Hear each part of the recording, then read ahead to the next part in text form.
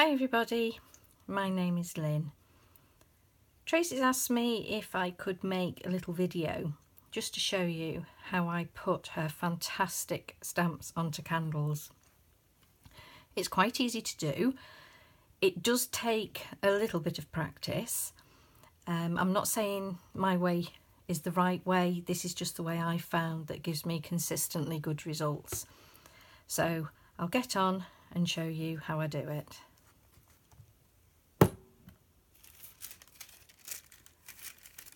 So you just need a piece of tissue paper.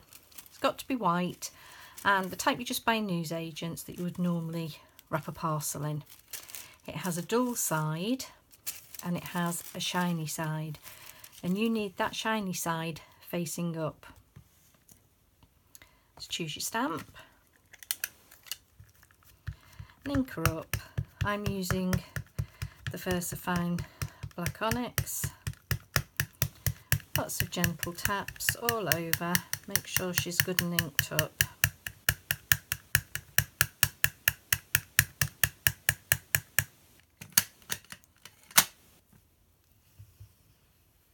Move that bit.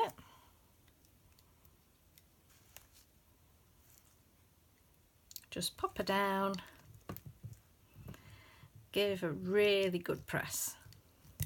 Just let her sit there, just so you can transfer all that ink onto your tissue paper.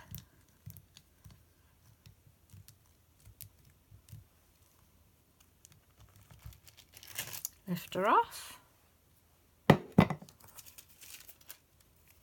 and have a look at her, and if there's any bits that have missed, you can just go over with a little brush and just move the VersaFine about while it's still wet.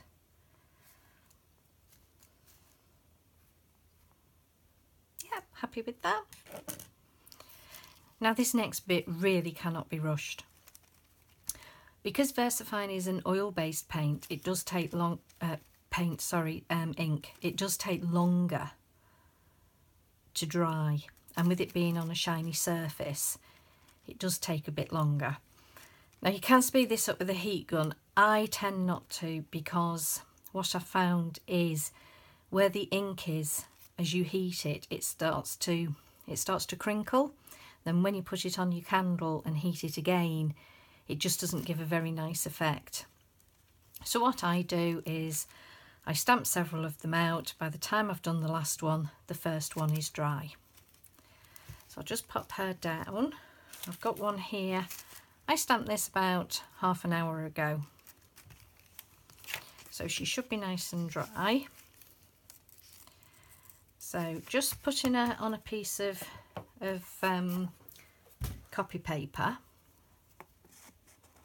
just cut round her. It's much easier to cut on the paper than trying to cut the tissue on itself because it's so flimsy. So just cut. I'm just going to cut that off and get it out of the way. So just cut. I try and do curved edges so there aren't any sharp corners. So just go around her.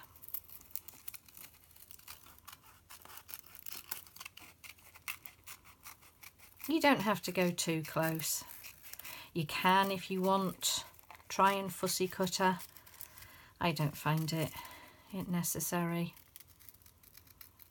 If you want to, you can cut into her wings, behind her legs, behind her head, but again, I don't. I find that will work quite nicely. So get your candle, and I just like to go over it because some candles you probably can't see, but there's a little bubble there, so we don't want that on the front, and we certainly don't want this image going on top of that. So find the side that you're happy with. No, that's got a bump as well. That's okay. So pop your fairy on. Just move her about. You'll find that the tissue does just cling nicely to the wax. So get her where you want her. Then you need a piece of wax paper. I use this one, the Reynolds Cut-Rite wax paper.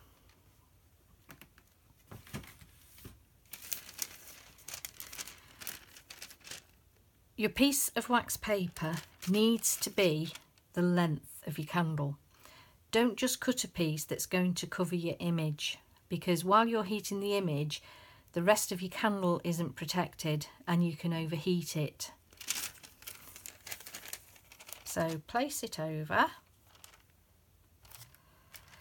pull it nice and taut. You need it really, really tight and crease free.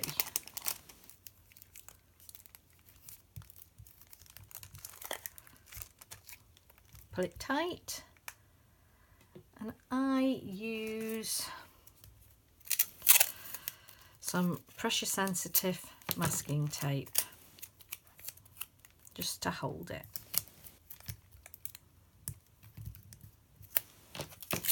This bit eliminates you getting burnt fingers by holding it.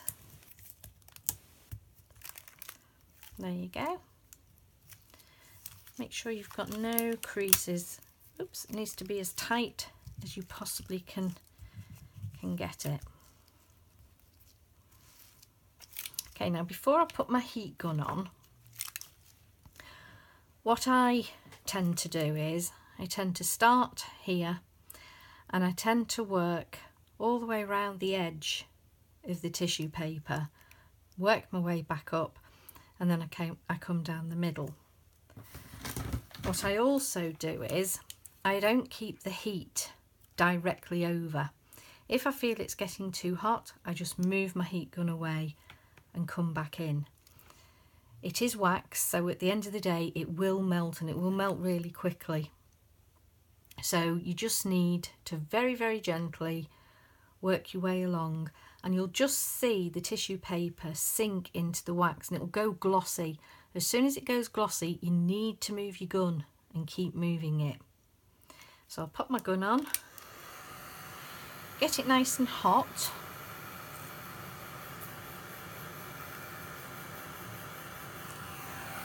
And then just bring in the heat in, not too close, just gently. No rush. You can see, there we go, she's starting to go now. Just work your way along that edge.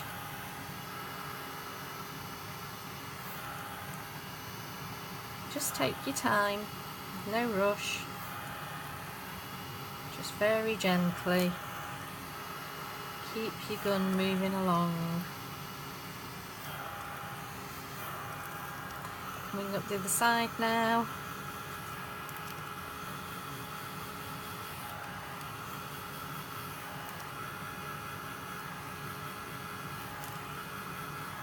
When I get to the top, I try and angle it this way so the heat doesn't go down the wax paper.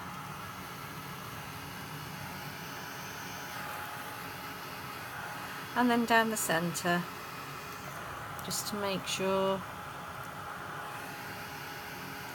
it's all sunk in. You can't see that outline anymore. If you can, just bring your gun back in. Just let it cool for a second or two. And then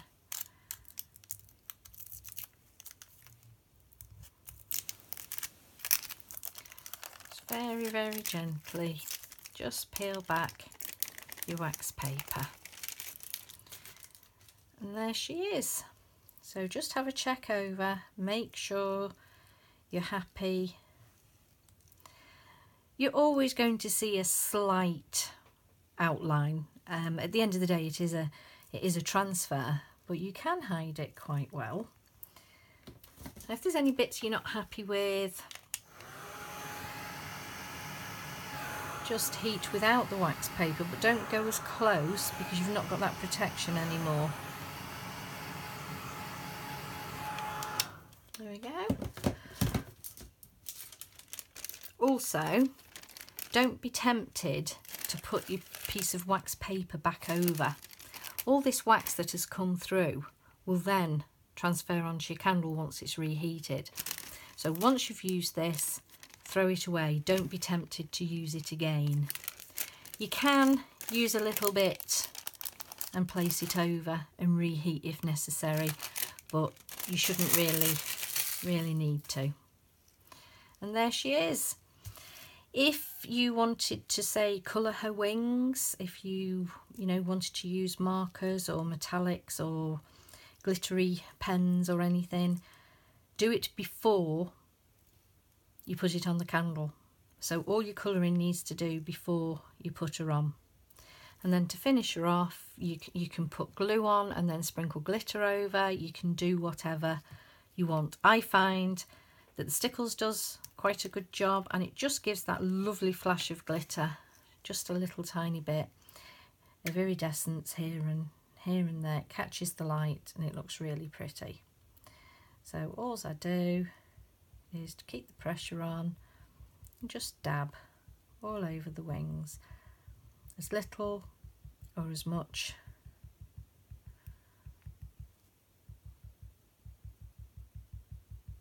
as you want to. Just turn around, keep her moving, and just dot.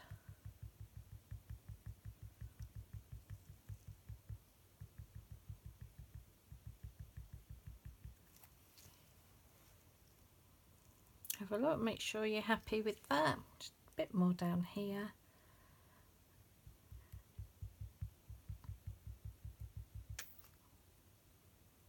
Put a bit much there, there we go. Hopefully you can see that catching the light. And there you have it. Hope you've enjoyed that, and I hope you'll have a go yourselves, because I do think they look absolutely beautiful on the candles. Okay, thanks for watching. Bye bye.